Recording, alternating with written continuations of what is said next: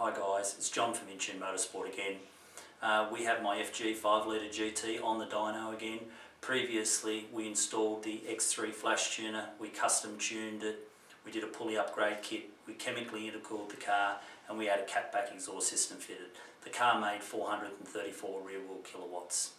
We've now made headers and cats out of stainless steel and added a high flow air filter.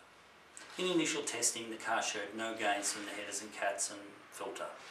Now we sort of looked at where it was in the tune and we sort of realised that those parts gave us the opportunity to push the car harder in other areas.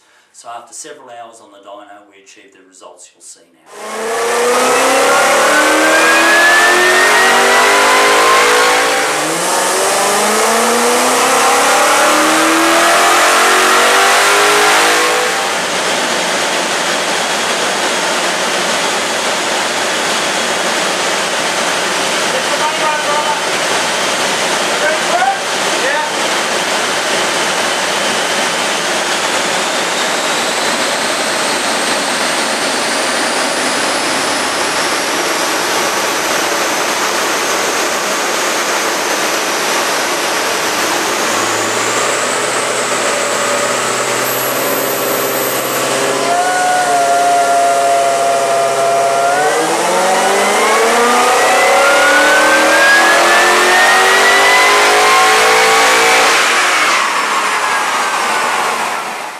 So the results are 456 rear wheel kilowatts, and we've had to limit the power at that level at the moment as the fuel supply has become a major problem.